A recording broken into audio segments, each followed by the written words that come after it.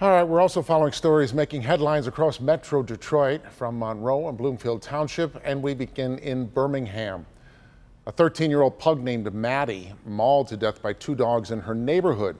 Maddie's owners were walking her when two larger dogs were able to get their heads through a fence and attack the dog.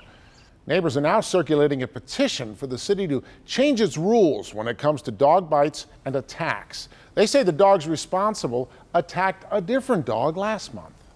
What I really want them to do is to take a look at dogs when they are reported as vicious, or if there has been any type of dog incident in the city, and have them investigate the dog and the dog owners. Now, the dogs that attacked Maddie are both Dalmatian boxer mixes.